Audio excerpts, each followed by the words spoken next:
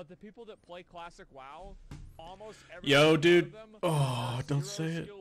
That Oh, don't call me out, dude. Oh man, dude, Dark Souls, man, I tried. No, I mean, that was, no, man. bro, like, we're cool. I promise, man.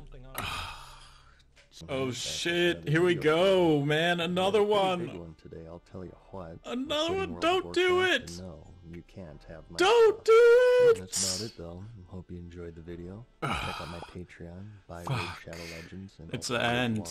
Like the video. Oh, here's another video. This guy's gonna be just trolling, man. There's no way Preach quits. After so many years, the road has come to an end. Okay, fuck this game. Hello, guys. I'm depressed. I'm so depressed, guys. Everyone's flaming World of Warcraft, you know? Teenager hooked on violent computer games. He's playing them an incredible 16 hours a day. His mother says his personality has changed and that he's become moody and violent, and his addiction is tearing the family apart.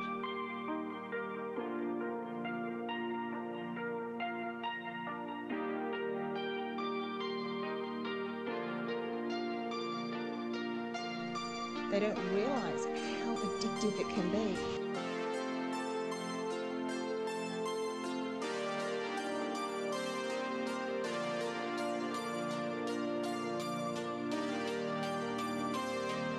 This is more than a game. It's an addiction and an illness. I'm addicted to the game, but I'm not fully addicted. Like, I can quit whenever I want.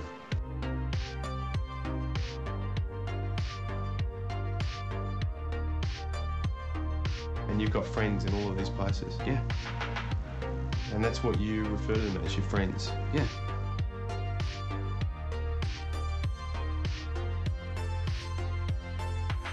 He started off with just going for an hour, 2 hours, 2 hours turned into 4, 4 turned into 6, 6 turns into 12, and he's now into the snowball effect